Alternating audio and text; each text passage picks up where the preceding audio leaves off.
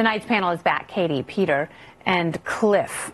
There's a lot more to William Barr than meets the eye. And I truly believe that Democrats won't coordinate. They're going to be so hyper obsessed with the special counsel probe that they will forget all of these other critical issues in Barr's past. I mean, what interests me is all the issues that there could be success with, especially from a civil libertarian perspective, of war, of civil asset forfeiture, of the First Step Act and criminal justice reform, all the things where we could make some really good strides, Barr is dead wrong on.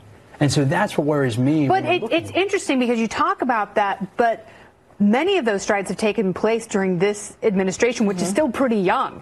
And Obama, who ran as a civil libertarian, he was the one who was deporting people. He extended the drug war. He wasn't good in terms of really putting forth a federal policy on cannabis legalization. And the federal government and state governments were still very much butting heads in terms of drug policy. Yeah, and the warning that I give to so many individuals is, look, if you didn't want Obama reading your emails and reading your text messages and spying on you, then you should have that same standard for Trump. Let's restore the Fourth Amendment. He not only invented the program with the help of the DEA and helped the NSA create a program that gathered all of that information warrantlessly, he also said at the time that the Patriot Act didn't go far enough.